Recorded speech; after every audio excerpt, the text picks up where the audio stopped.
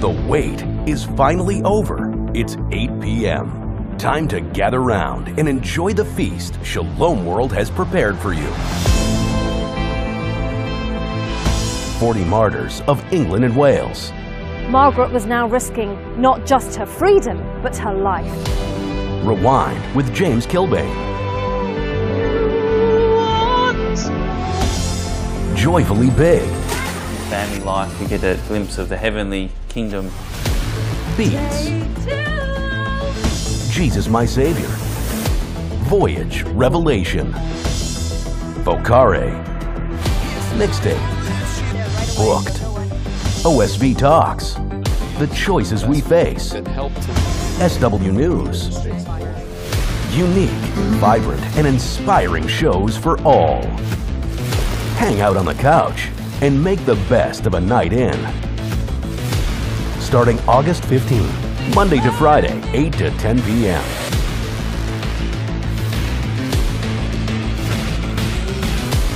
Catch us daily on Shalom World.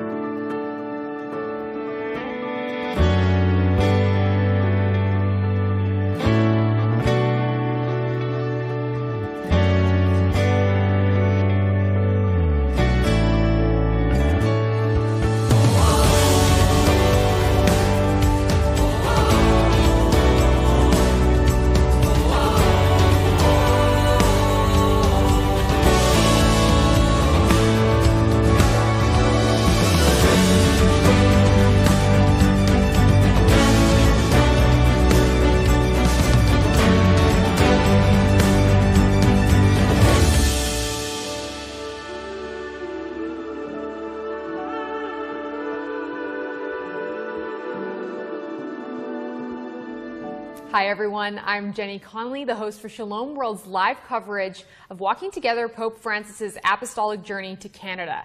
And we are now in day 5 of 6 days of Pope Francis's itinerary here in Canada. This morning he celebrated Mass at the National Shrine of St. Anne, a basilica just outside of Quebec City.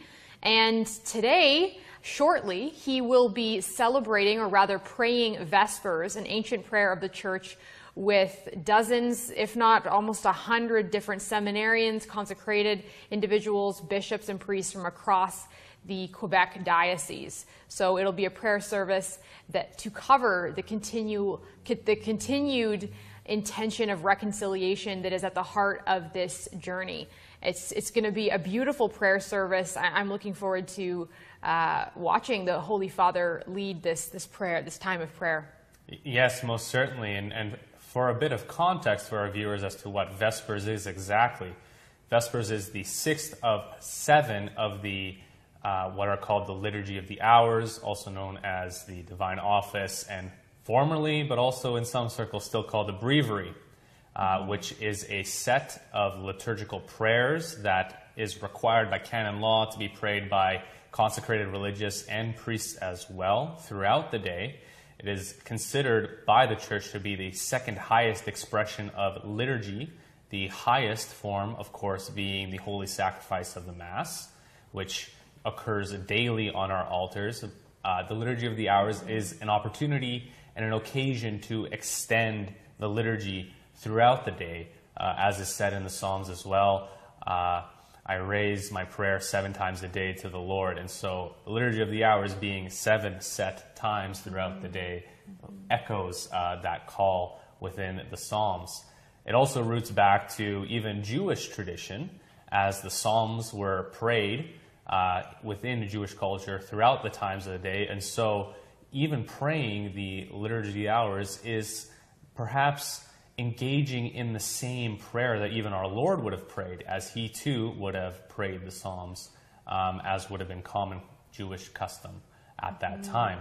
And so Pope Francis and his priests, his bishops, and a number of consecrated religious are going to be fixating themselves into an ancient tradition, truly ancient tradition, And in fact, this is something that Vatican II is asking even of the laity to engage in. There are many resources these days for even lay people to engage in the liturgy of the hours. And so highly encourage for our viewers to look into the liturgy of the hours themselves if you're not familiar, and to perhaps consider engaging in this wonderful form of universal prayer, which happens throughout all hours in the day and is really done in unity with the Church. Vespers in particular comes from the Latin word vesper, which means evening. Most fittingly, it is the evening prayer. Of the liturgical prayers, of the liturgy of the hours, the morning and the evening prayer are seen as the hinge hours, the two most important sets of prayers in the set of the liturgy of the hours. And so it's an occasion to give thanks to the Lord for his graces in sustaining all those who had labored throughout the day, and a prayer of petition right before everything winds down for the nighttime, to just calm ourselves, ease our minds as we look to enter into rest at the close of the day. Yeah, so beautifully explained. And it's also interesting to note that the Mass that was said at the National Shrine of St. Anne, facilitated, or rather presided over, by Pope Francis himself, as well as Archbishop Gerard Lacroix, who is the Archbishop of Quebec. The Mass was said with the special intention of reconciliation in the Church, especially in regards to Indigenous peoples of Canada. And so it struck me that as we as the Pope commences this prayer service of Vespers this evening, that intention will be carried through those prayers and lifted up to heaven with a hope that we will continue in this process of reconciliation, and that we won't just stop the process during this journey and during the time that the Pope is with us, that it will continue on far beyond the short 6 days of Pope Francis's stay here in Canada, of course. The Cathedral Basilica of Notre Dame is the oldest church in Canada, and we're actually going to cut to a video here to give a little bit more context about the cathedral, its history, why it's so significant that the Pope is visiting, and some of the interesting facts about the history of the cathedral and how it's undergone some significant events, including some fires that have led to its renovation and continued architectural enhancement over the years. Notre Dame de Quebec is the oldest church in Canada. The Basilica Cathedral is probably the most extensively expanded and transformed structure in Canada's history. Built in 1647, it was the city's first church to be made of stone. In 1664, it became the first parish church north of Mexico and was dedicated to Notre Dame of the Immaculate Conception. The beautiful cathedral was twice destroyed by fire. In 1759, from an attack during the French and Indian War, and in 1922 as a result of arson perpetrated by a local racist organization. Each time, it was rebuilt and its beauty enhanced. To celebrate its 350th anniversary, a holy door was installed, only the second outside Europe and only the seventh in the world. Pope Pius IX declared Notre Dame de Quebec a basilica, which is a church privileged because of the number of pilgrims it draws. What a beautiful history the cathedral has. It's so beautiful, and it will be particularly poignant to watch the Vespers being celebrated at the cathedral tonight in light of knowing the history of this very old church in Canada. It's the oldest church in Canada, right? Yes, it is the oldest church in Canada.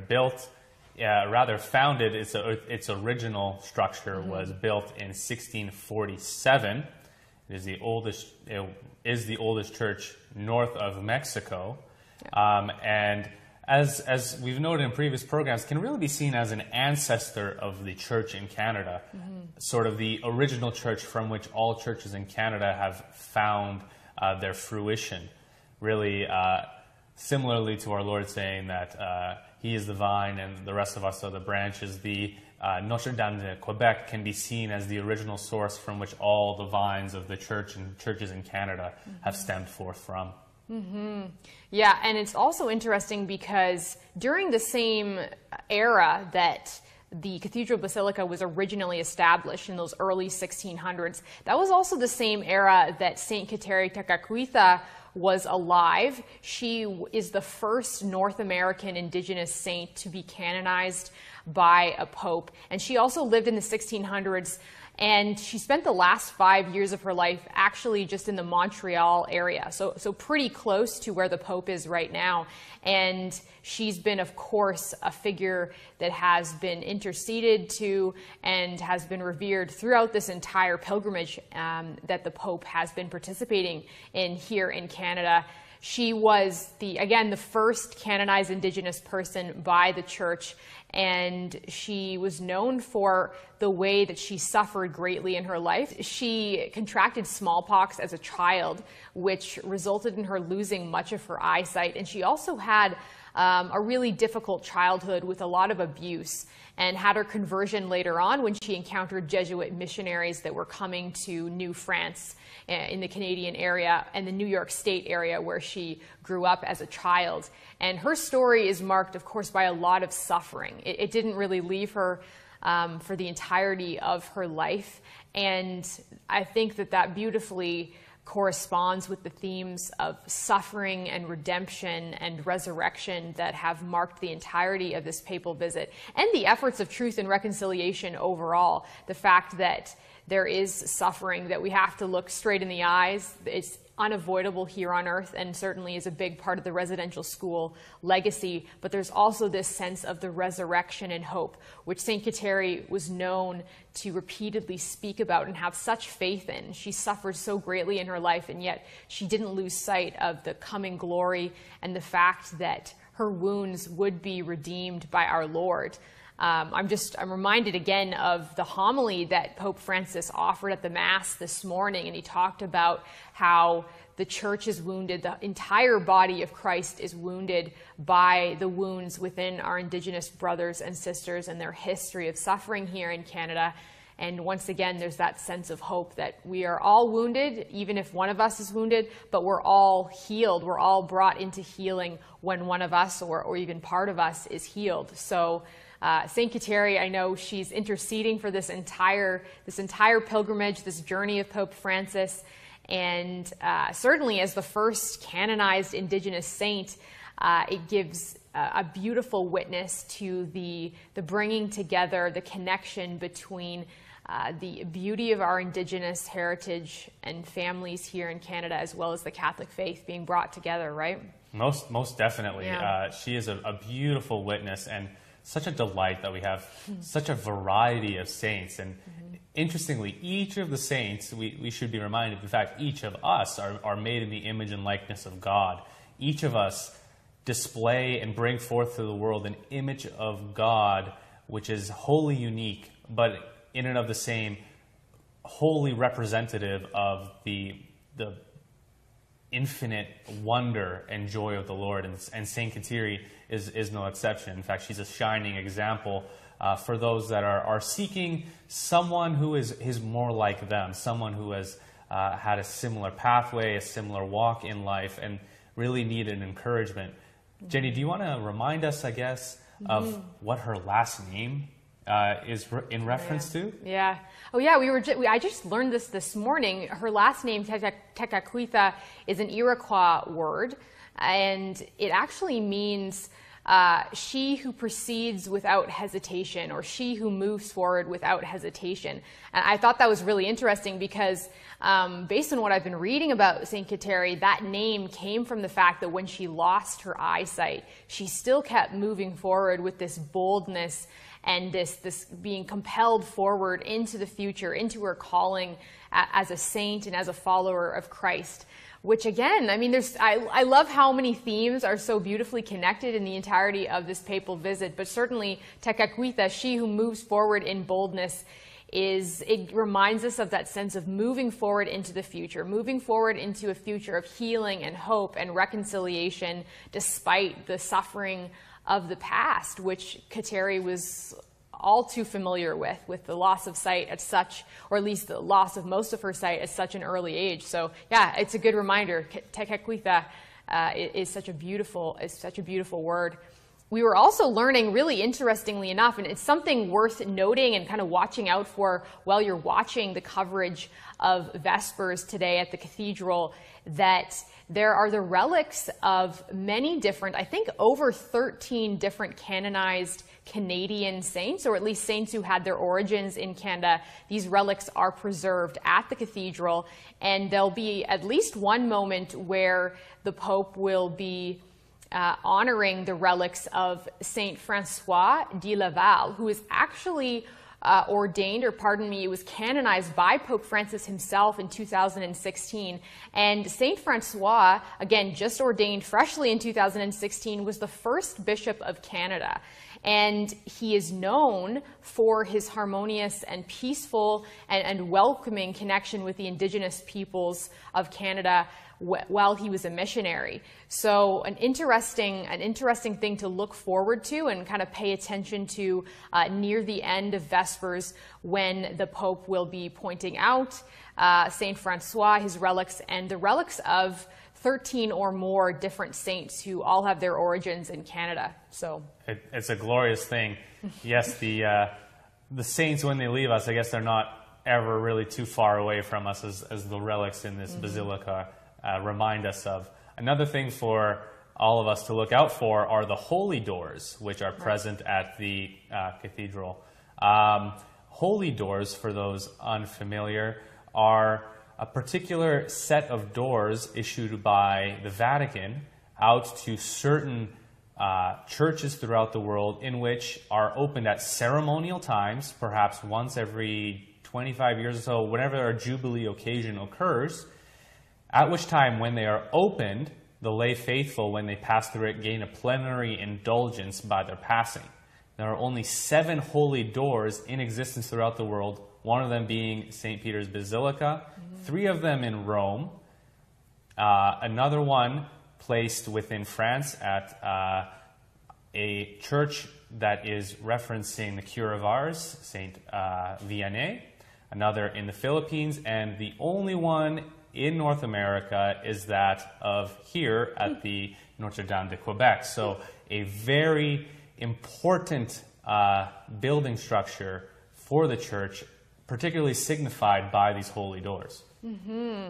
I love the idea of holy doors and the fact that there's been much discussion about how walking together, this apostolic journey of Pope Francis, is opening a new door, a new era in the Canadian Catholic Church. I mean, also the church at large, but specifically opening a new era of connection and healing in the Canadian church. And that's been repeatedly reiterated for me as I've watched the coverage and attended some of the live events of this papal visit. There's a sense of bringing in a new sense of family, seeing the different cultures and people that are working together on this papal visit. Obviously, even logistically, a papal visit is a massive undertaking for church, government, and all of the thousands of volunteers who have offered their time to this papal visit all over Canada.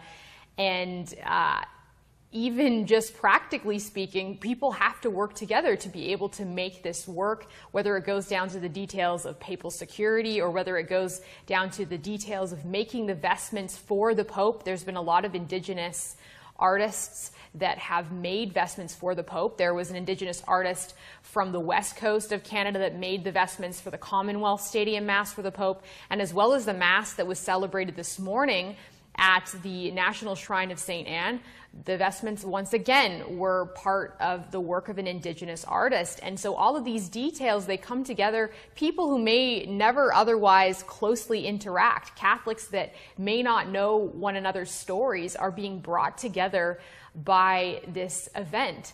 And many of whom may not even actually personally interact with the Pope, but we're interacting with one another. And that just gives me such a sense of hope for that, a new door in the Canadian church, bringing people together, and which is essential to dialogue, essential to the spirit of listening that has categorized Pope Francis's papacy. And of course, the church is currently in the midst of a synod, and the church just finished the listening session part of that synod, which is Pope Francis's call to everyone in the church to listen to one another, to exchange stories. And through that collection of stories and mutual sharing, we can move forward into a new era of the Holy Catholic Church. So I think that hopefully as people walk through the doors physically today at the Cathedral Basilica in Quebec City, but also walk through the spiritual doors of this pilgrimage, that there will be a new era and that we will continue to listen and exchange stories. So yeah, it promises to be a beautiful new place in the Canadian Church. So we're going to be switching to the live coverage of Pope Francis praying Vespers with consecrated persons, bishops and priests from all over the Canadian Quebec Church. And once again, I'm Jenny Conley, the host for Shalom World's live coverage of Walking Together Pope Francis's apostolic journey to Canada. I'm here with David Haleva, and we'll see you after the live stream. Au nom de tous mes frères évêques, votre réponse positive à notre invitation et votre présence ici, aujourd'hui, à Québec, sont pour nous un témoignage d'affection très apprécié. Cette visitation à l'intention de l'Église catholique au Canada s'inscrit dans le contexte d'une réconciliation avec nos sœurs et nos frères autochtones. Déjà, quelques-uns d'entre vous vous ont rencontré à Rome avec les délégations issues des Premières Nations, des Métis et des Inuits, venus vous rendre visite près du siège de Saint-Pierre. À votre tour, votre voyage ici élargit ce chemin de réconciliation à la mesure de tous les habitants de chez nous. Votre seule présence est déjà promesse d'alliance, engagement à marcher ensemble pour habiter fraternellement une terre commune. Votre présence est un appui à vos frères évêques, à leurs collaborateurs et collaboratrices dans les efforts. With great joy and profound gratitude, I greet your Holiness in Canada in the name of all my brother bishops. Your positive response to our invitation and your presence here in Quebec are a witness of your affection. This visitation to the Church in Canada comes within the context of reconciliation with our sisters and brothers who are Indigenous.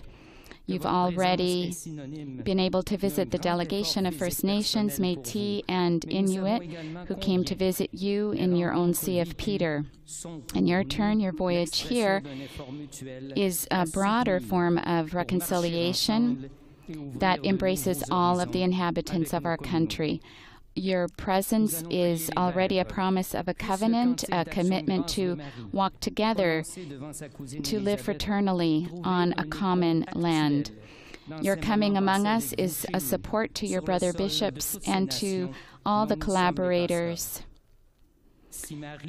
In the Gospel, Elizabeth recognizes the Mother of God when Mary visits her. In you, Holy Father, we recognize the Lord's mercy that is offered to us. We know well that your presence means great physical effort and personal effort for you. And we know also that the meetings that you've experienced are an expression of a mutual effort to sustain this walking together and to open new horizons in our communities.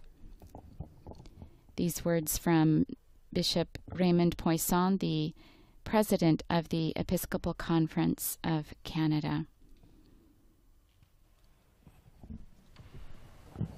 Vespers this evening come from the Common of Pastors in honor of the first Bishop of Quebec, Francis de Laval. Gloria Patri et Filio et Spiritui Sancto.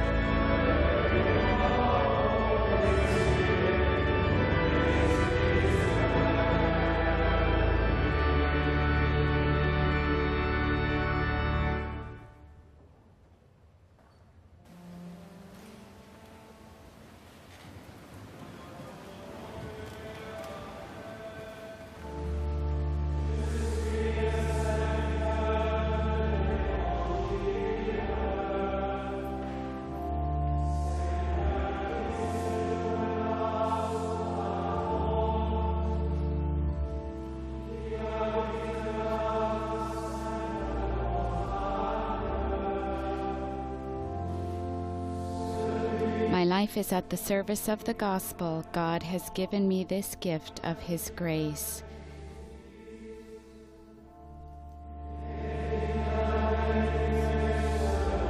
And the choir now chanting Psalm 15.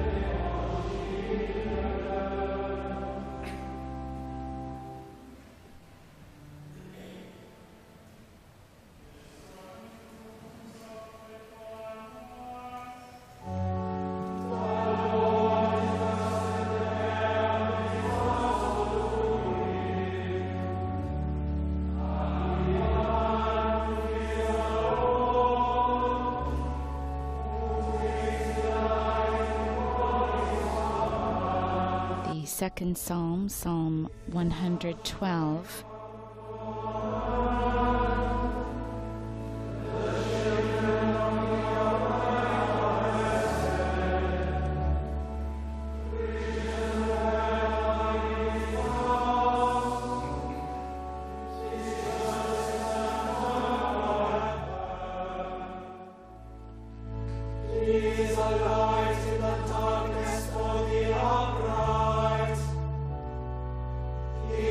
Generous.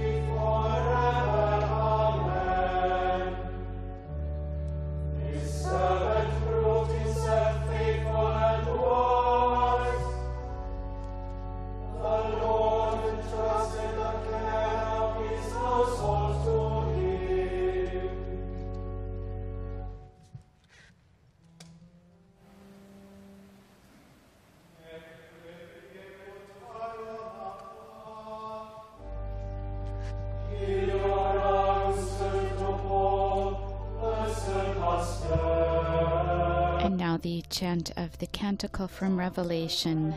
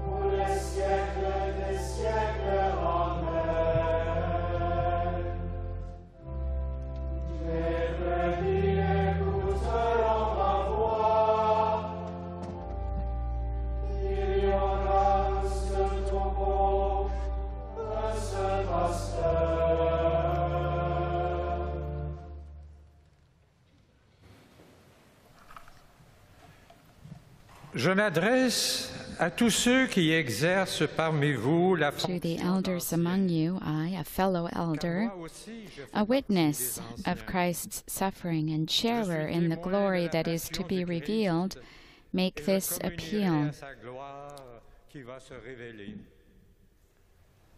Soyez les bergers du troupeau de Dieu qui vous est. God's flock is in your midst. Give it a shepherd's care. Watch over it willingly, as God would have you do, not under constraint, and not for shameful profit either, but generously. The examples to the flock, not lording it over those assigned to you, so that when the chief shepherd appears, you will win for yourselves the unfading crown of glory.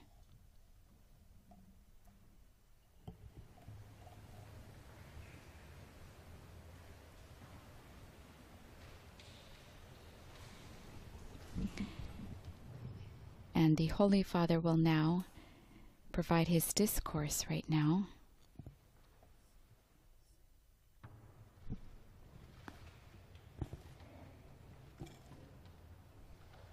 Queridos hermanos obispos, queridos sacerdotes y diáconos, consagradas, consagrados, seminaristas, agentes pastorales, buenas tardes.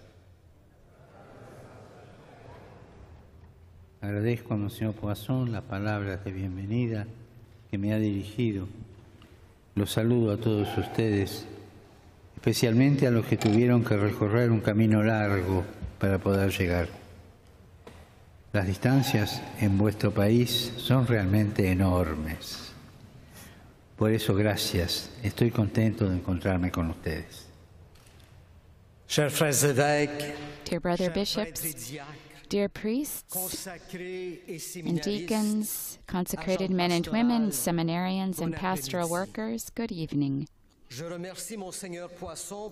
I thank Bishop Poisson for his words of welcome, and I greet all of you, especially those who had to travel a long way to get here. The distances in your country are truly large. Thank you. I am happy to be here with you. Es significativo que nos encontremos en la Basílica de Notre-Dame de Quebec, catedral de esta iglesia particular, sede primada del Canadá, cuyo primer obispo, San François de Laval, abrió el seminario en 1663 y durante todo su ministerio se dedicó a la formación de sacerdotes. De los ancianos, es decir, de los presbíteros, nos habló la lectura breve que hemos escuchado. San Pedro nos ha exhortado: apacienten el rebaño de Dios que les ha sido confiado, velen por él, no forzada, sino espontáneamente. Mientras estamos aquí reunidos como pueblo de Dios, recordemos que Jesús es el pastor de nuestra vida, que cuida de nosotros porque nos ama verdaderamente. A nosotros, pastores de la Iglesia, se nos pide esa misma generosidad para apacentar el rebaño, para que pueda manifestarse la solicitud de Jesús por todos y su compasión por las heridas de cada uno. It is significant that we find ourselves in the Basilica of Notre Dame de Quebec, the cathedral of this particular church and primatial see of Canada, whose first bishop, Saint François de Laval, opened the seminary in 1663 and devoted his entire ministry to the formation of priests. The brief reading that we have heard spoke to us about the elders, that is, the presbyters. St. Peter urged us, tend the flock of God, that is your charge, not by constraint, but willingly.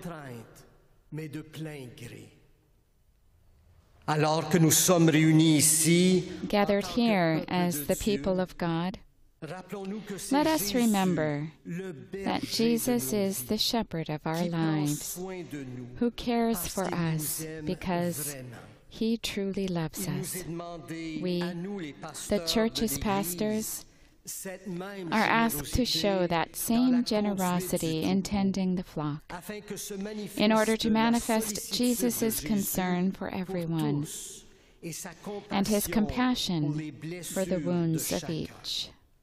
Y precisamente porque somos signos de Cristo, el apóstol Pedro nos exhorta: apacienten el rebaño, guíenlo, no dejen que se pierda mientras ustedes se ocupan de los propios asuntos. Cuídenlo con dedicación y ternura, y agrega, háganlo espontáneamente, no de manera forzada, no como un deber, no como religiosos asalariados o funcionarios de lo sagrado, sino con corazón de pastores, con entusiasmo. Si nosotros lo miramos a él, buen pastor, antes que a nosotros mismos, descubriremos que estamos custodiados con ternura y sentiremos la cercanía de Dios. De aquí nace la alegría del ministerio y antes aún la alegría de la fe, no de ver lo que nosotros somos capaces de hacer, sino de saber que Dios está cerca, que nos amó primero y nos acompaña cada día. Precisely because we are a sign of Christ, the Apostle Peter urges us to tend the flock, to guide it, not to let it go astray while busy about our own affairs. Care for it with devotion and tender love. Peter tells us to do this willingly, not perforce, not as a duty, not as professional religious personnel, sacred officials, but zealously and with the heart of a shepherd. If we look to Christ, the Good Shepherd, before looking to ourselves, we will discover that we ourselves are tended with merciful love. We feel the closeness of God. This is the source of the joy of ministry and, above all, the joy of faith. It is not about all the things that we can accomplish, but about knowing that God is ever close to us, that He loved us first, and that He accompanies us every day of our lives. Esta, hermanos y hermanas, es nuestra alegría. No es una alegría fácil. esa que a menudo nos propone el mundo, ilusionándonos con fuegos artificiales. Esta alegría no está ligada a riquezas y seguridades. Tampoco está ligada a la persuasión de que en la vida nos irá siempre bien, sin cruces ni problemas. La alegría cristiana, en cambio, está unida a una experiencia de paz que permanece en el corazón, incluso cuando estamos rodeados de pruebas y aflicciones, porque sabemos que no estamos solos, sino acompañados de un Dios que no es indiferente a nuestra suerte. Así como cuando el mar está agitado, que en la superficie aparece turbulento y en la profundidad permanece sereno y tranquilo. Esta es la alegría cristiana, un don gratuito, la certeza de sabernos amados, sostenidos, abrazados por Cristo en cada situación de la vida, porque es Él quien nos libera del egoísmo y del pecado, de la tristeza y de la soledad, del vacío interior y del miedo, dándonos una mirada nueva de la vida, una mirada nueva de la historia. Con Jesucristo siempre nace y renace la alegría. C'est cela, frères et sœurs, notre joie. Pas une joie bon marché. This, brothers and sisters, is our joy. Nor is it a cheap joy like the one that the world sometimes proposes, dazzling us with fireworks. It is not about wealth, comfort, or security. It does not even try to persuade us that life will always be good, without crosses and problems. Christian joy is about the experience of a peace that remains in our hearts, even when we are pelted by trials and afflictions. For then we know that we are not alone, but accompanied by a God who is not indifferent to our lot. When seas are rough, the storm is always on the surface, but the depths remain calm and peaceful. This is also true of Christian joy.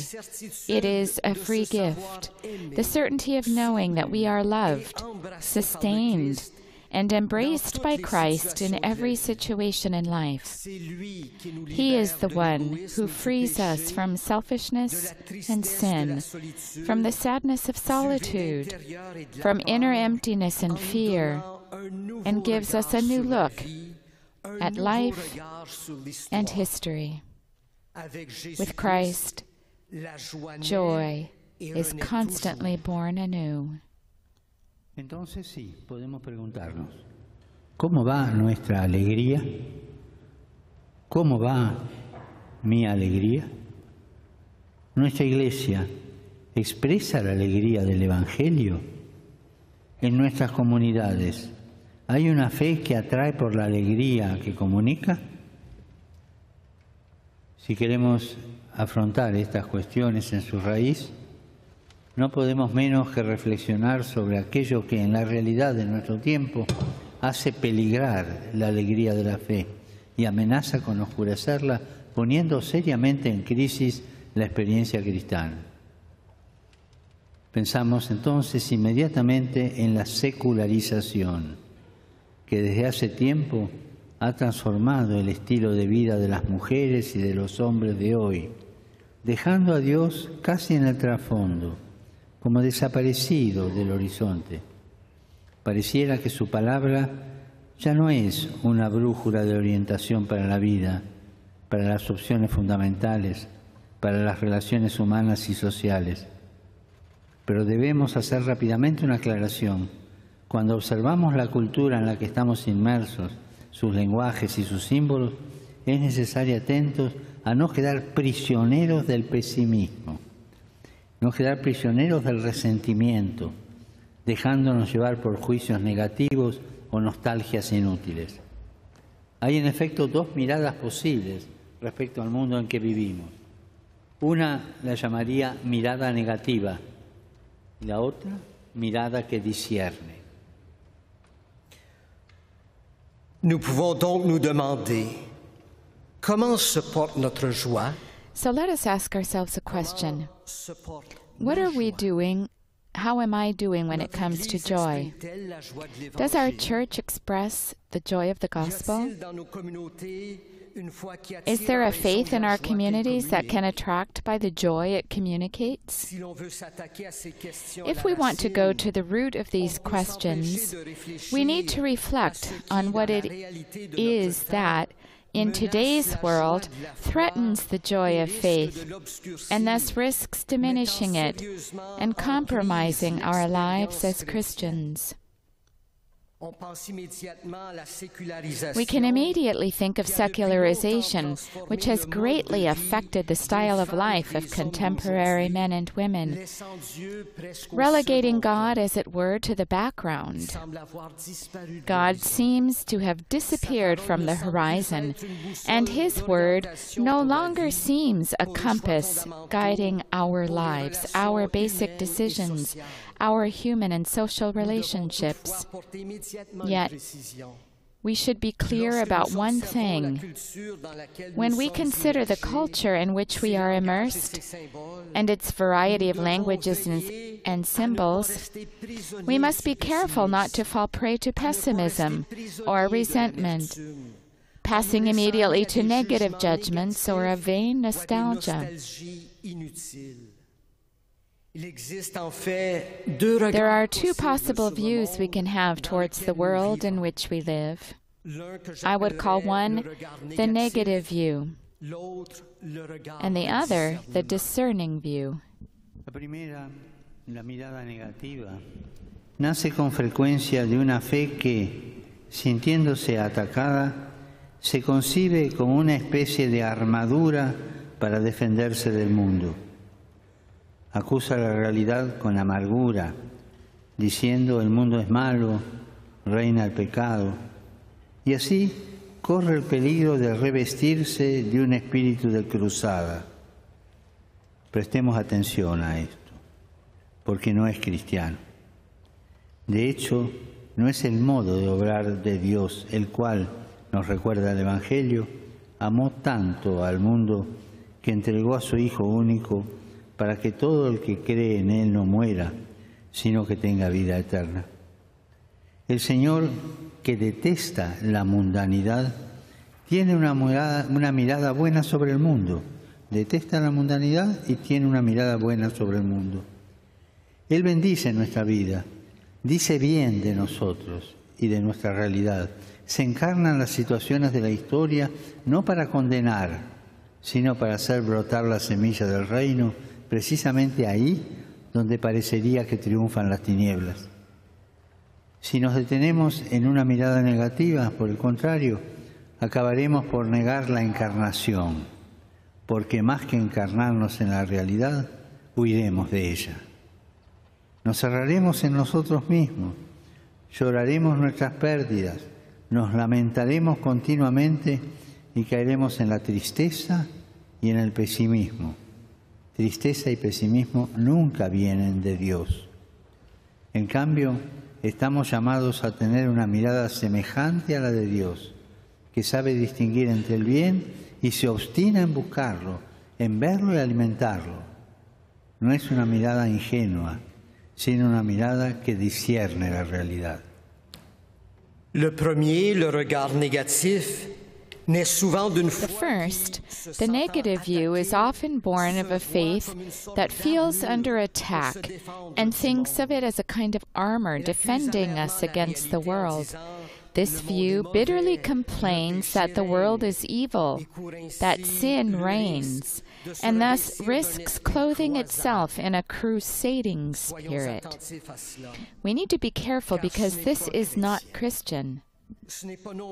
It is not, in fact, the way of God, who, as the Gospel reminds us, so loved the world that He gave His only Son, that whoever believes in Him should not perish, but have eternal life. The Lord, who detests worldliness, has a positive view of the world. He blesses our life, speaks well of us in our situation, and makes Himself incarnate in historical situations, not to condemn, but to give growth to the seed of the kingdom in those places where darkness seems to triumph. If we are limited to a negative view, we will end up denying the incarnation. We will flee from reality rather than making it incarnate in us. We will close in on ourselves, lament our losses, constantly complain, and fall into gloom and pessimism. Gloom and pessimism, which never come from God. We are called instead to have a view similar to that of God, who discerns what is good and persistently seeks it, sees it, and nurtures it. This is no naive view, but a view that discerns reality. Para afinar nuestro discernimiento sobre el mundo secularizado, dejémonos inspirar por lo que escribió San Pablo VI, Evangelii Nuntiandi, esa exhortación apostólica que todavía hoy tiene vigencia. Para él, la secularización es un esfuerzo en sí mismo justo, legítimo, no incompatible con la fe y la religión, para descubrir las leyes de la realidad y de la misma vida humana dadas por el Creador. Dios, en efecto, no nos quiere esclavos, sino hijos. No quiere decidir en nuestro lugar ni oprimirnos con un poder sagrado en un mundo gobernado por leyes religiosas. No. Él nos ha creado libres y nos pide que seamos personas adultas, personas responsables en la vida y en la sociedad. Otra cosa distinguía San Pablo VI es el secularismo, una concepción de vida que separa totalmente del vínculo con el Creador, de modo que se vuelve superfluo y hasta un obstáculo, y se generan nuevas formas de ateísmo, sutiles y variadas, una civilización del consumo, el hedonismo erigido en valor supremo, una voluntad de poder y de dominio, de discriminaciones de todo género. A nosotros, como Iglesia, sobre todo como pastores del pueblo de Dios,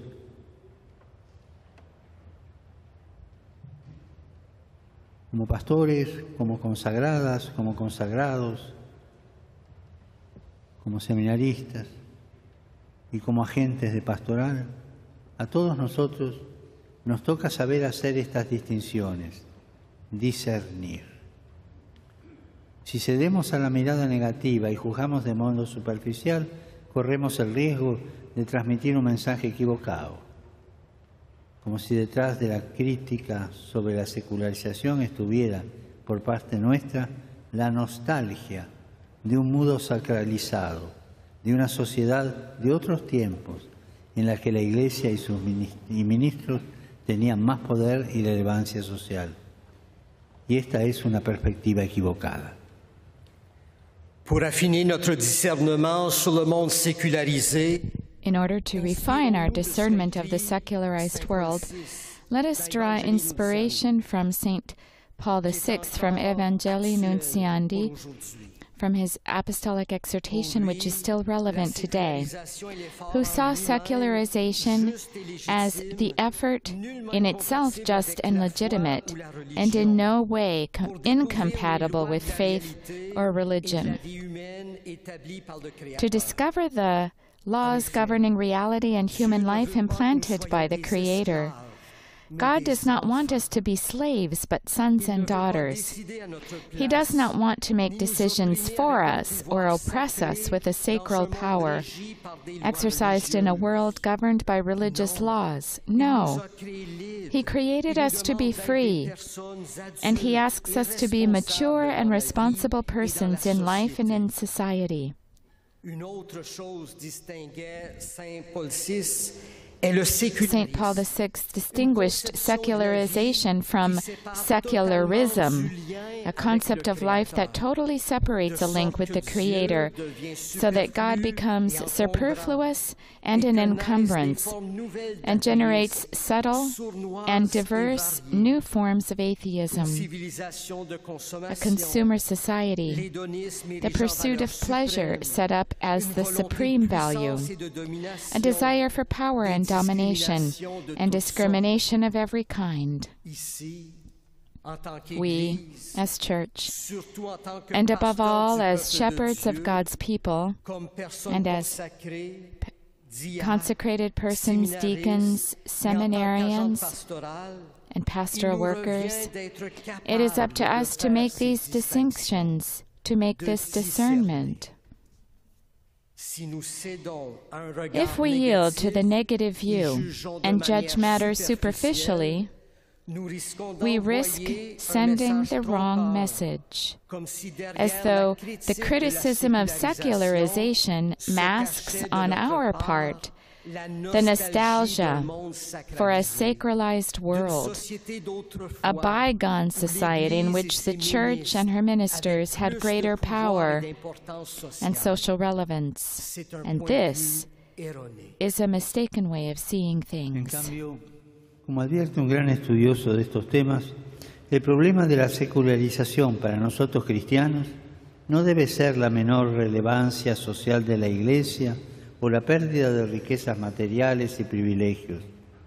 Más bien, esta nos pide que reflexionemos sobre los cambios de la sociedad que han influido en el modo en que las personas piensan y organizan la vida. Si nos detenemos en este aspecto, nos damos cuenta de que no es la fe la que está en crisis, sino ciertas formas y modos con los que anunciamos. Por eso la secularización es un desafío a nuestra imaginación pastoral. Es la oportunidad para recomponer la vida espiritual en nuevas formas y también para nuevas formas de existir. De este modo, mientras la mirada que discierne nos hace ver las dificultades que tenemos en transmitir la alegría de la fe, a la vez nos estimula a volver a encontrar una nueva pasión por la evangelización, a buscar nuevos lenguajes, a cambiar algunas prioridades pastorales e ir a lo esencial. Au contraire, comme le fait remarquer un grand spécialiste de ces questions, Instead, as one of the great scholars of our time has observed, the real issue of secularization for us Christians should not be the diminished social relevance of the Church or the loss of material wealth and privileges. Rather, secularization demands that we reflect on the changes in society that have influenced the way in which people think about and organize their lives. If we consider this aspect of the question, we come to realize that what is in crisis is not the faith, but some of the forms and ways in which we present it. Consequently, secularization represents a challenge for our pastoral imagination. It is, quote, an occasion for restructuring the spiritual life in new forms and for new ways of existing, unquote, from Charles Taylor, A Secular Age. In this way, a discerning view, while acknowledging the difficulties we face in communicating the joy of the faith, motivates us to develop a new passion for evangelization, to look for new languages and forms of expression, to change certain pastoral priorities and to focus on the essentials. Necesitamos anunciar el Evangelio para dar a los hombres y a las mujeres de hoy la alegría de la fe. Pero este anuncio no se hace principalmente con palabras, sino por medio de un testimonio rebosante de amor gratuito, tal como Dios lo hace con nosotros. Es un anuncio que pide encarnarse en un estilo de vida personal, eclesial, que pueda reavivar el deseo del Señor, infundir esperanza, transmitir confianza y credibilidad. Y Y sobre esto me permito, en espíritu fraterno, proponerles 3 desafíos que ustedes podrán llevar adelante en la oración y en el servicio pastoral. Chers frères et sœurs, il est nécessaire de proclamer Dear brothers l'Évangile. and sisters, the gospel needs to be proclaimed if we are to communicate the joy of faith to today's men and women.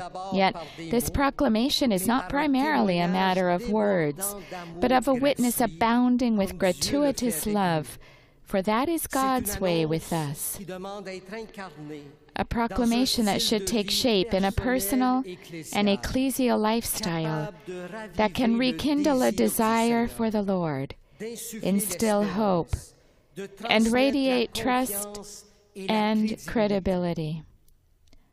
Here, in a spirit of fraternity, allow me to suggest 3 challenges that can shape your prayer and pastoral service. El primero de los desafíos, dar a conocer a Jesús. En los desiertos espirituales de nuestro tiempo, generados por el secularismo y la indiferencia, es necesario volver al primer anuncio. Lo repito, es necesario volver al primer anuncio. No podemos presumir de comunicar la alegría de la fe presentando aspectos secundarios a quienes todavía no han abrazado al Señor en sus vidas, o bien solo repitiendo ciertas prácticas o reproduciendo formas pastorales del pasado. Es necesario encontrar nuevos caminos para anunciar el corazón del Evangelio a cuantos todavía no han encontrado a Cristo. Y esto presupone una creatividad pastoral para llegar a las personas allá donde viven, no esperando que vengan, allá donde viven, descubriendo ocasiones de escucha, de diálogo, de encuentro. Es necesario volver a lo esencial, es necesario volver al entusiasmo de los hechos de los apóstoles y a la belleza de sentirnos instrumentos de la fecundidad del Espíritu hoy. Es necesario volver a Galilea. Es la cita de Jesús resucitado. Que vayan a Galilea, para, permítaseme la palabra, recomenzar después del fracaso. Volver a Galilea. Y cada uno de nosotros tiene su propia Galilea, la del primer anuncio. Recuperar esa memoria. Le premier défi, faire connaître Jésus. Dans les déserts spirituels de notre temps, générés par le sécularisme et l'indifférence, The first challenge is to make Jesus known. In the spiritual deserts of our time, created by secularism and indifference, it is necessary to return to the initial proclamation. I repeat, it is necessary to return to the initial proclamation. We cannot presume to communicate the joy of faith by presenting secondary aspects to those who have not yet embraced the Lord in their lives, or by simply repeating certain practices or replicating older forms of pastoral work. We must find new ways to proclaim the heart of the gospel to those who have not yet encountered Christ. This calls for a pastoral creativity capable of reaching people where they are living, not that they come to us, where they are living, finding opportunities for listening, dialogue, and encounter. We need to return to the simplicity and enthusiasm of the Acts of the Apostles, to the beauty of realizing that we are instruments of the Spirit's fruitfulness today.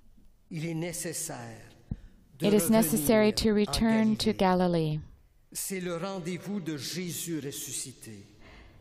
to meet the risen Lord.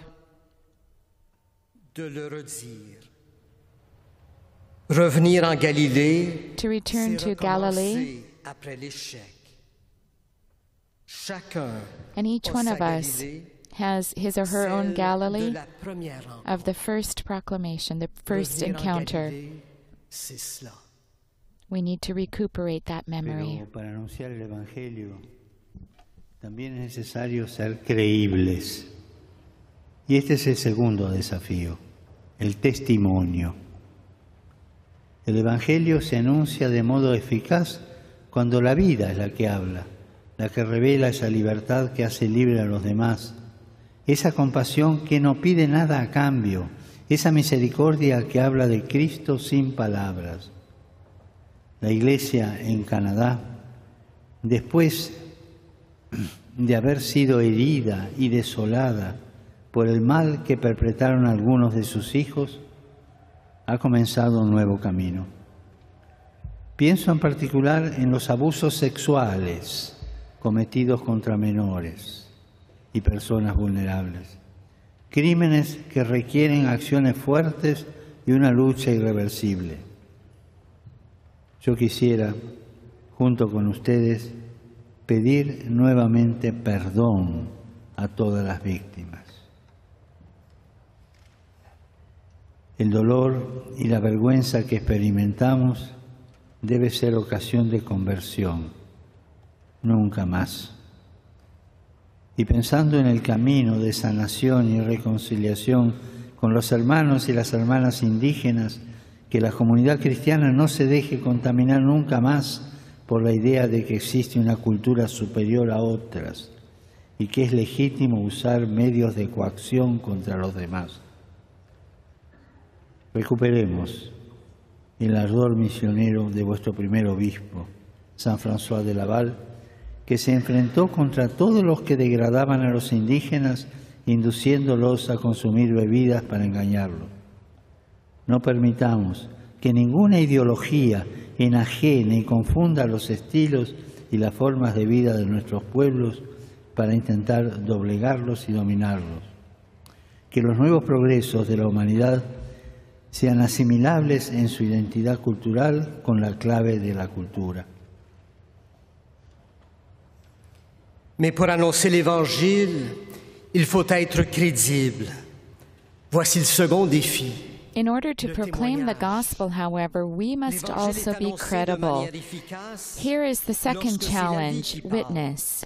The gospel is preached effectively when life itself speaks and reveals the freedom that sets others free, the compassion that asks for nothing in return, the mercy that speaks of Christ without using words. The Church in Canada has set out on a new path after being hurt and devastated by the evil perpetrated by some of its sons and daughters.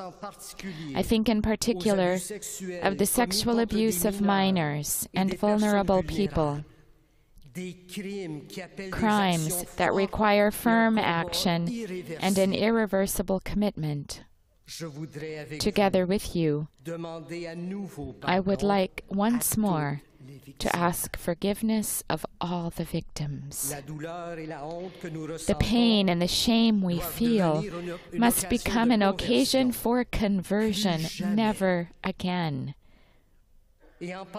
And thinking about the process of healing and reconciliation with our Indigenous brothers and sisters, never again can the Christian community allow itself to be infected by the idea that one culture is superior to others, or that it is legitimate to employ ways of coercing others. Let us recover the missionary zeal of your first bishop, Saint François de Laval, who railed against those who demeaned the indigenous people by inducing them to imbibe strong drink in order then to cheat them. Let us not allow any ideology to alienate or mislead the customs and ways of life of our people as a means of subduing them or controlling them. Puisse être assimilés par une identité culturelle avec la clé de leur culture. Pero para acabar con esta cultura de la exclusión es necesario que empecemos nosotros, los pastores, que no se sientan superiores a los hermanos y a las hermanas del pueblo de Dios. No. Que los consagrados vivan la fraternidad y la libertad de la obediencia en comunidad. Los seminaristas que se dispongan a ser servidores dóciles y disponibles. Y los agentes pastorales no conciban su servicio como poder. Se empieza desde aquí. Ustedes son los protagonistas y los constructores de una iglesia diferente, humilde, afable, misericordiosa. Una iglesia que acompaña los procesos, que trabaja decidida y serenamente en la inculturación, que valora a cada uno y a cada diversidad cultural y religiosa. Demos este testimonio.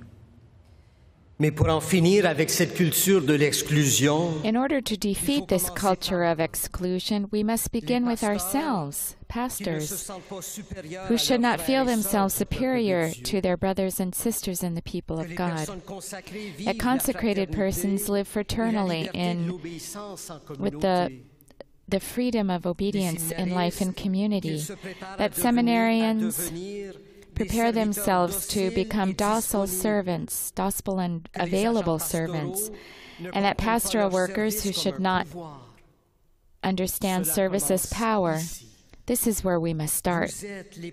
You are key figures and builders of a different church, humble, meek, merciful, a church that accompanies processes, labors decisively and serenely in the service of inculturation, that shows respect for each individual and for every cultural and religious difference. Let us offer this witness. Por último, el tercer desafío, la fraternidad. Primero, dar a conocer a Jesús. Segundo, el testimonio. Tercero, la fraternidad. La Iglesia será testigo creíble del Evangelio cuando sus miembros vivan más la comunión, creando ocasiones y espacios para que quienes se acerquen a la fe encuentren una comunidad acogedora, que sabe escuchar, que sabe entrar en diálogo, que promueve un buen nivel de relaciones. Así decía vuestro santo obispo a los misioneros. A menudo una palabra amarga, una falta de paciencia, un rostro que rechaza, destruirán en un momento lo que se había construido en mucho tiempo. Enfin, le troisième défi. Finally, the third challenge, fraternity. The first challenge, to make Christ known. The second, witness. The third, fraternity. The church will be a credible witness to the gospel the more its members embody communion, creating opportunities and situations that enable all those who approach the faith to encounter a welcoming community, one capable of listening and entering into dialogue and promoting quality relationships. This is what Saint François de Laval told the missionaries. Often, a word of bitterness, an impatient gesture, an irksome look will destroy in a moment what had taken a long time to accomplish. Se trata de vivir una comunidad cristiana que se convierte de este modo en escuela de humanidad, donde aprender a quererse como hermanos y hermanas, dispuestos a trabajar juntos por el bien común. De hecho, en el centro del anuncio evangélico está el amor de Dios que transforma y hace capaces de comunión con todos y de servicio a todos. Un teólogo de esta tierra escribió: el amor que Dios nos da desborda en un amor que es el que impulsa al buen samaritano a detenerse y hacerse cargo del viajero asaltado por los ladrones. Es un amor que no tiene fronteras, que busca el reino de Dios, que es universal. Fin de la cita. La Iglesia está llamada a encarnar este amor sin fronteras para construir el sueño que Dios tiene para la humanidad, que todos seamos hermanos. Preguntémonos, ¿cómo va la fraternidad entre nosotros? Los obispos entre ellos, los obispos con los sacerdotes entre ellos, los sacerdotes con el pueblo de Dios. ¿Somos hermanos o rivales divididos en partidos? ¿Y cómo están nuestras relaciones con los que no son de los nuestros, con los que no creen, con los que tienen tradiciones y costumbres diferentes? Este es el camino, promover relaciones de fraternidad con todos, con los hermanos y las hermanas indígenas, con cada hermana y hermano que encontramos, porque en el rostro de cada uno se refleja la presencia de Dios. Il s'agit de vivre une communauté chrétienne. We are talking about living in a Christian community that in this way becomes a school of humanity, where all can learn to love one another as brothers and sisters, ready to work together for the common good. Indeed, at the heart of the preaching of the gospel is God's love, which transforms us and makes us capable of communion with all and service to all. As a Canadian theologian has written, the love that God gives us overflows into love. It is a love that prompts the Good Samaritan to stop and take care of the traveler attacked by thieves. It is a love that has no borders, that seeks the kingdom of God, and this kingdom is universal. That's a quote from Bernard Lonergan. The Church is called to embody this love without borders in order to realize the dream that God has for humanity, for us to be brothers and sisters. Let us ask ourselves, how are we doing when it comes to practical fraternity among us? Bishops among themselves, bishops with their priests, priests among themselves and with the people of God. Are we brothers or competitors split into parties? And how about our relationships with those who are not one of our own, with those who do not believe, with those who have different traditions and customs? This is the way to build relationships of fraternity with everyone, with indigenous brothers and sisters, with every sister and brother we meet, because the presence of God is reflected in each of their faces. Estos son, queridos hermanos y hermanas, solamente algunos desafíos. No olvidemos que solo podemos llevarlos adelante con la fuerza del Espíritu, que siempre debemos invocar en la oración. Pero no dejemos entrar en nosotros el espíritu del secularismo, pensando que podemos crear proyectos que funcionan por sí mismos y solo con las fuerzas humanas sin Dios. Es una idolatría esta, la idolatría de los proyectos sin Dios. Y por favor, no nos encerremos en el retroceso. Sigamos adelante con alegría. Pongamos en práctica estas palabras que dirigimos a San François de Laval. Tú fuiste el hombre del compartir, visitando a los enfermos, vistiendo a los pobres, combatiendo por la dignidad de los pueblos originarios, sosteniendo a los misioneros cansados, siempre pronto a tender la mano a los que estaban peor que tú. ¿Cuántas veces tus proyectos fueron destrozados, pero siempre tú los pusiste de nuevo en pie? Tú habías entendido que la obra de Dios no es de piedra y que en esta tierra de desánimo era necesario un constructor de esperanza. Les agradezco todo lo que hacen. Los bendigo de corazón. Y por favor, sigan rezando por mí. These are just a few of the challenges. Let us not forget that we These can brothers only and sisters are just a few of the Spirit, whom we must always invoke in prayer.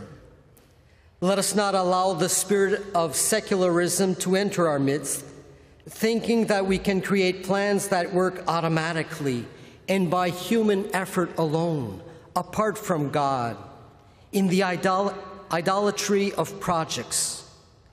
And please, let us not close ourselves off by looking back. Let us press forward with joy. Mettons en pratique ces paroles que nous adressons à Saint François. Let us put into practice these words that we now address from Saint François de Laval, or we address to Saint François de Laval. You were a man for others who visited the sick, clothed the poor, defended the dignity of original peoples, supported the strenuous efforts of the missionaries, ever ready to reach out a hand to those worse off than yourself. How many times were your projects frustrated? Each time, however, you took them up again. You understood that God does not build in stone, and that in this land of discouragement there was a need for a builder of hope. I thank you for everything you do, and I bless you from my heart. Please continue to pray for me.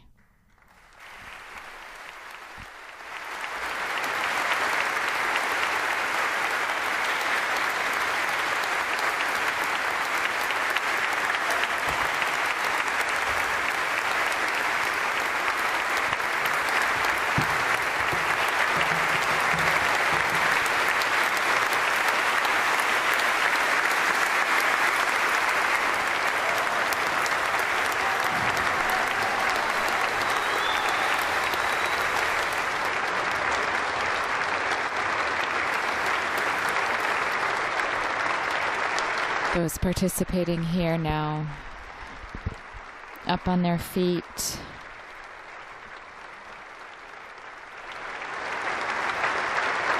The Holy Father smiling and receiving their applause.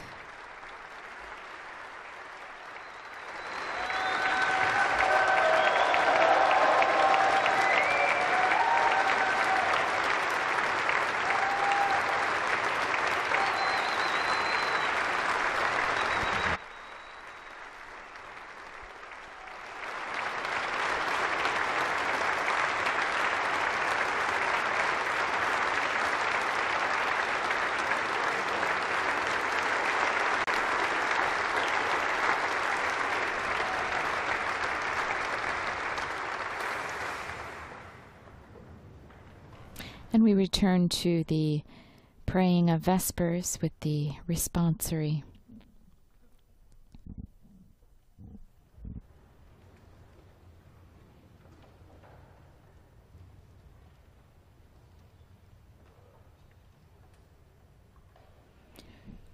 Again, we're following the common of pastors' evening prayer here in the Cathedral of Notre Dame in Quebec.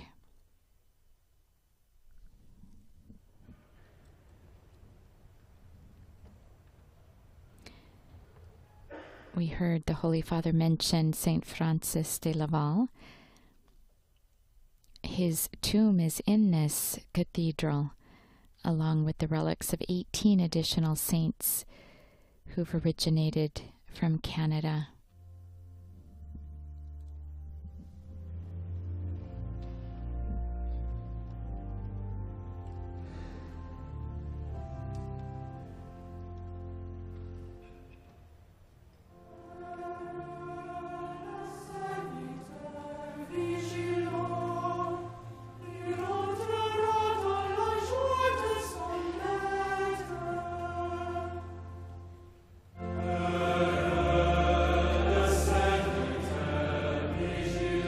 Watch over yourselves and over the entire flock.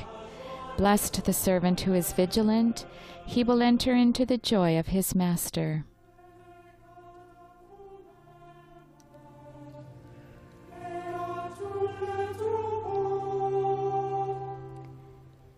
lead the Church of God acquired through the blood of his Son.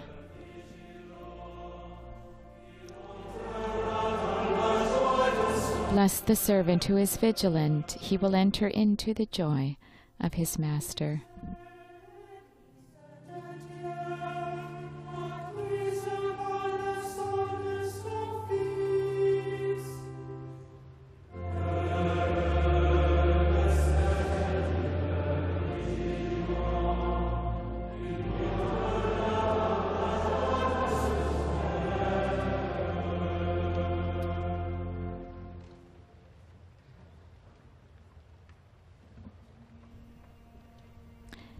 And now the singing of the Gospel Canticle, the Magnificat.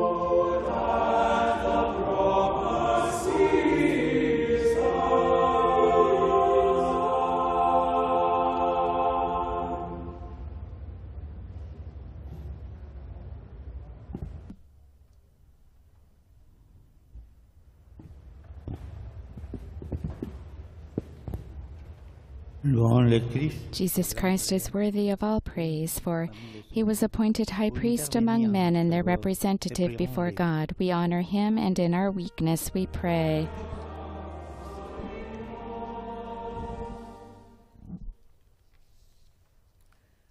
You marvelously illuminated your church through distinguished leaders and holy men and women. Let Christians rejoice always in such splendor.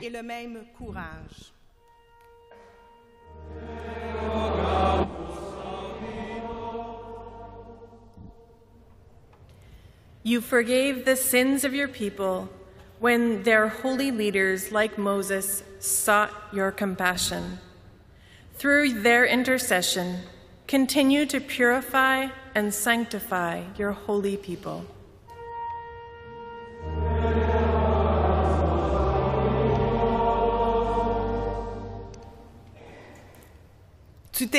In the midst of their brothers and sisters, you anointed your holy ones and filled them with the Holy Spirit. Fill all the leaders of your people with the same Spirit.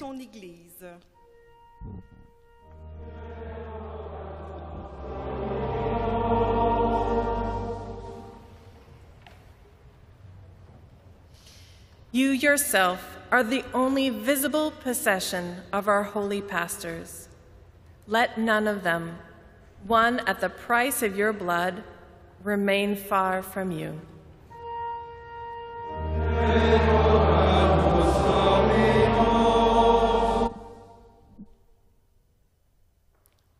The shepherds of your church, keep your flock from being snatched out of your hand.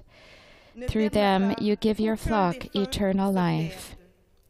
Save those who have died, those for whom you gave up your life.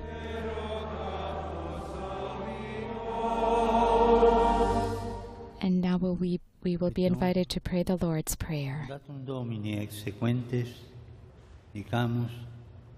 Pater noster,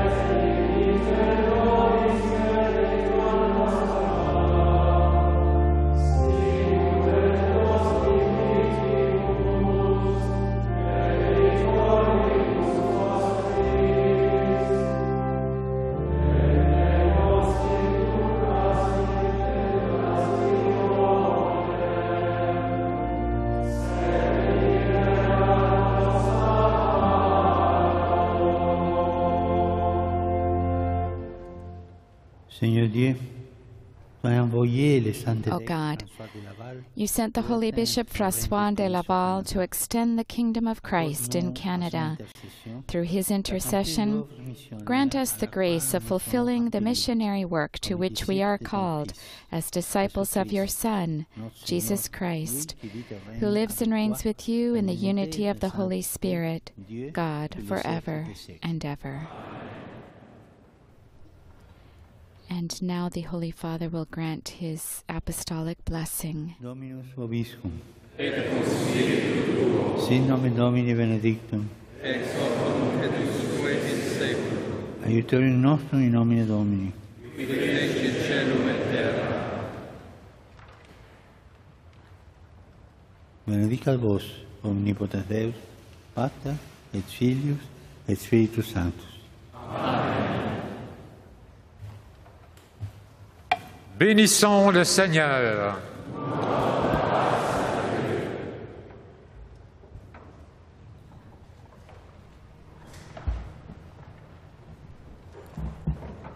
This now brings to a conclusion the recitation of Vespers here with the Holy Father in the Cathedral of Notre Dame in Quebec.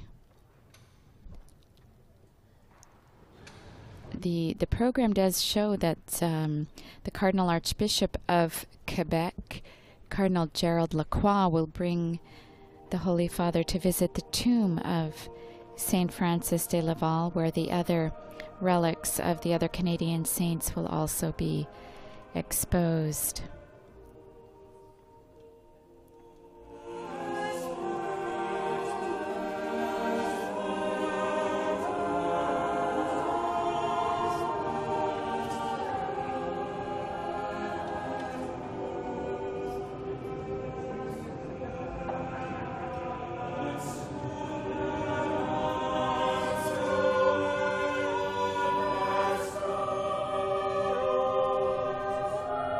The beautiful music that we've been hearing comes from St.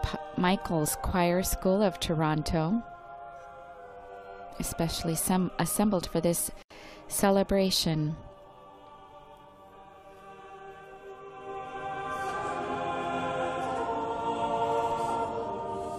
And with this beautiful music, we bring this live broadcast from the Cathedral of Notre Dame in Quebec, where the Pope has presided over Vespers with the bishops, priests, consecrated men and women, seminarians, and pastoral workers on this 5th day of his 37th apostolic journey to Canada.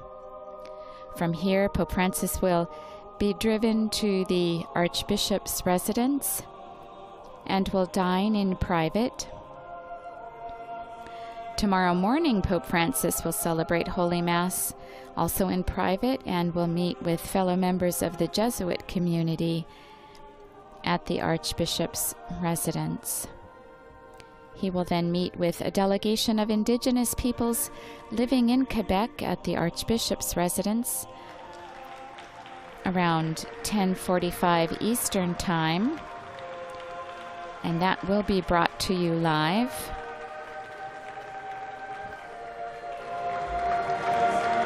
Someone handing the Holy Father a letter there as he makes his way back down the aisle.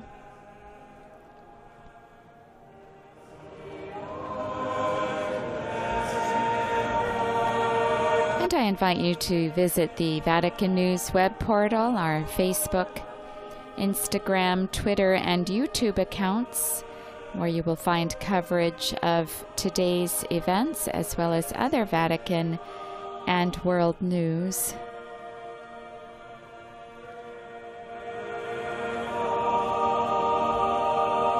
Our Holy Father making his way still down the aisle in a wheelchair.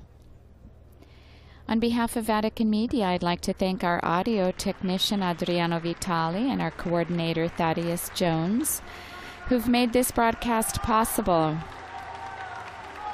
And especially to our media partners, Catholic TV, Catholic Faith Network, Shalom World Television Networks, EWTN, Salt and Light Media, Shalom TV, and Sunday Shalom. And we pause here too in silent prayer before the tomb of the very first Bishop of Quebec, and at that point all of North America, Saint Francis de Laval,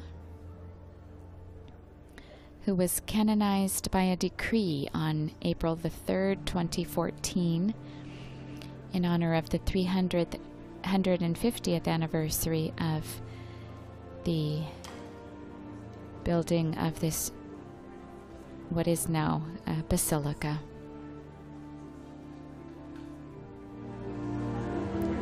Our Holy Father, with his hand covering his eyes in silent prayer before the tomb.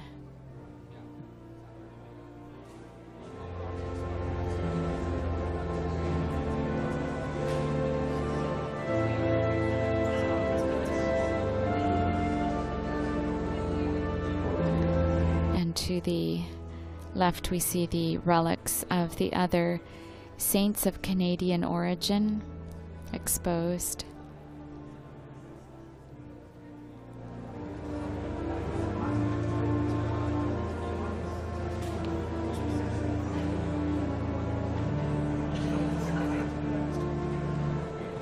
can we carry away this meeting of Pope Francis with the bishops and priests and seminarians, consecrated persons and pastoral workers with us, that we too might go forth to proclaim the gospel of joy,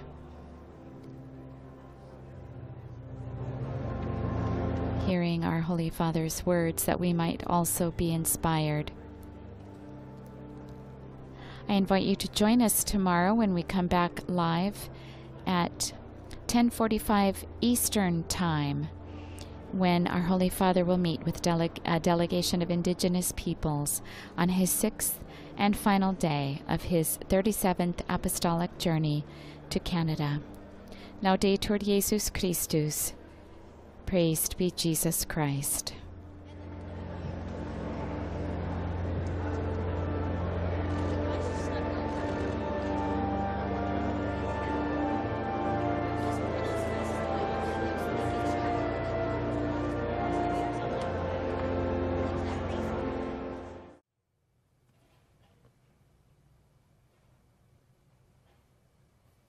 Hi everyone, Jenny Conley here, once again the host for Shalom World's live coverage of Walking Together, Pope Francis's apostolic journey to Canada.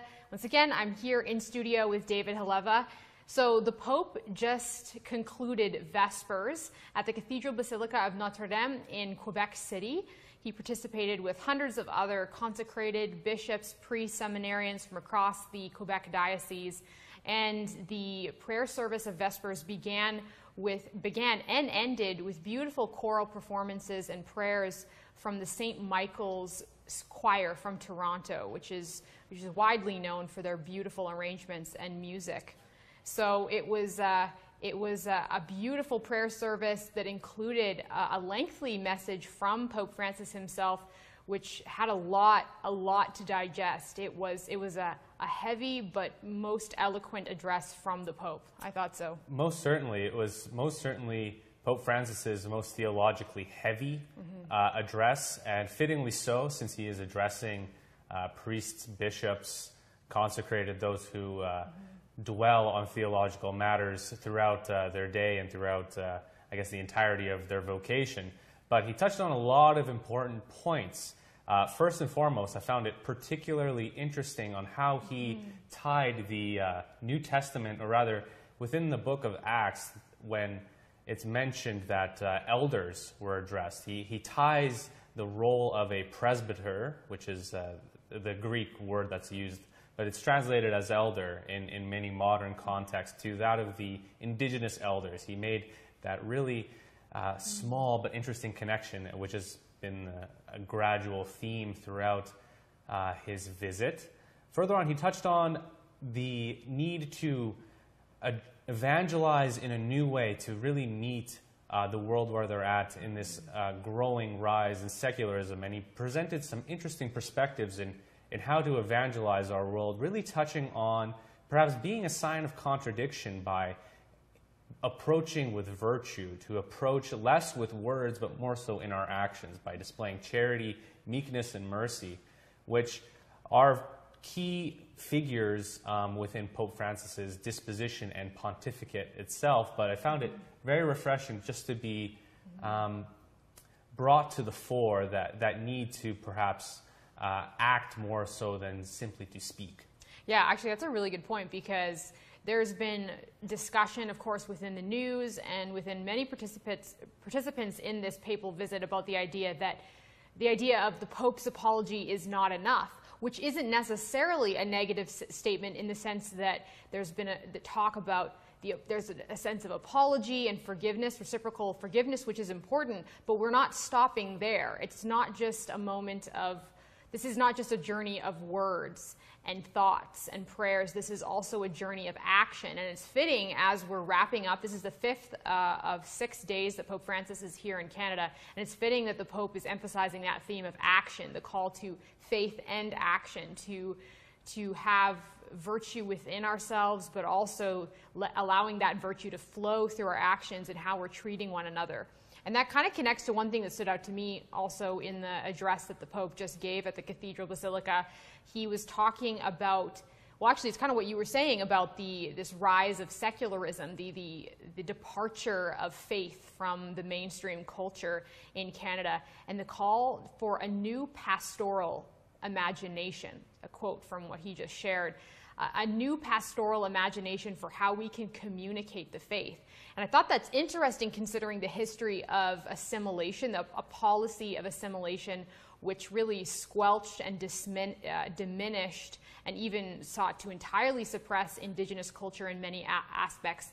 And so it kind of calls forth this idea that we need to renew the ways that we communicate and, of course, reject those things from the past which were unimaginative or which were crushing the human spirit rather than compelling the human spirit to flourish. So it's exciting to have this theme of action going forward from today's prayer service at the Cathedral Basilica with the Pope. And I thought, too, it was cool. We talked about this earlier, right, about Saint Francois de Laval, who was the first Bishop of Canada and who was canonized as a saint in 2016 by Pope Francis. And there was a moment, you might have noticed, just right at the end of the live stream where Pope Francis was praying before the relics of Saint Francois. I definitely encourage viewers to check out the biographies online of Saint Francois de Laval, the first Bishop of Canada, who was known, as the Pope said in his address today, for railing against those individuals who are abusing Indigenous people in Canada. Saint Francois lived in the 1600s, and that's when he was serving in Canada, and he was an advocate for the dignity of all human persons and the beauty of Indigenous culture when that wasn't a popular sentiment in mainstream or in church culture. So to have those stories to be elevated and to be brought into discussion is a wonderful thing. I just learned about Saint Francois like yesterday, so it's a wonderful thing to know about this. Yeah, it's very, very fitting, and particularly that Saint Francois was a missionary bishop, and consistent with the time in New France when missionary priests were coming, particularly from Pope Francis's own order, the Jesuit order.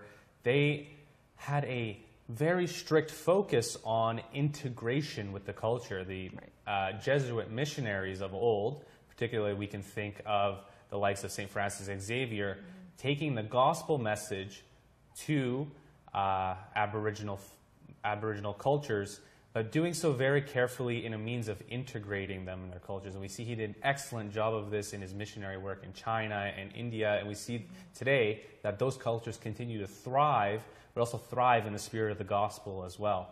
And these lessons, this disposition in many ways has been forgotten, and it's a challenge and a call to look back at St. Francois as, to say, a missionary ancestor, and to really relive that spirit again. Absolutely, so well spoken. Yeah, it's good to be reminded of leaving behind any residue of assimilation and moving forward into a healthy and whole form of integration, which brings together the best of the human spirit and the beauty of the Catholic faith. So again, Pope Francis was just probably is still leaving the Cathedral Basilica of Notre Dame in Quebec City. This is his last and only full day in Quebec.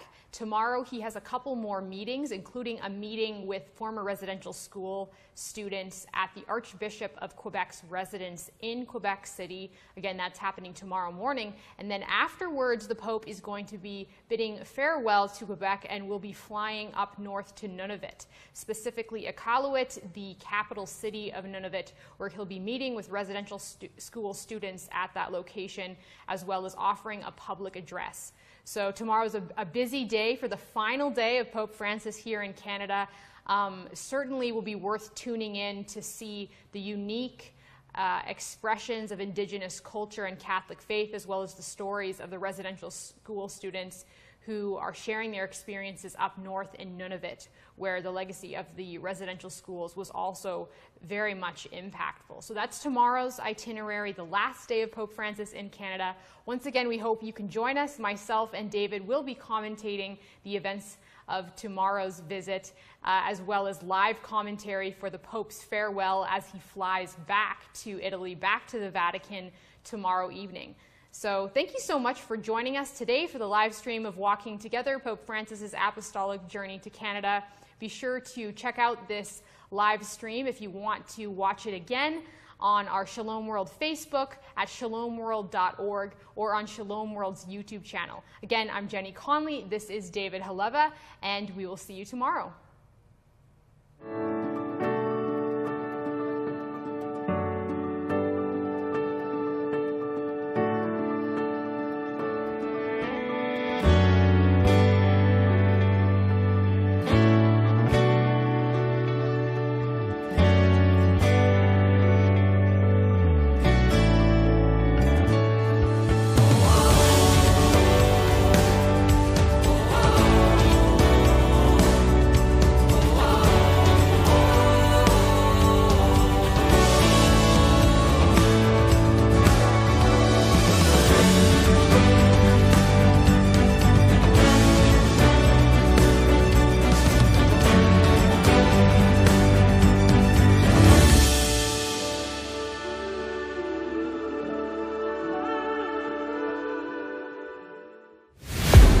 The wait is finally over. It's 8 p.m. Time to gather round and enjoy the feast. Shalom.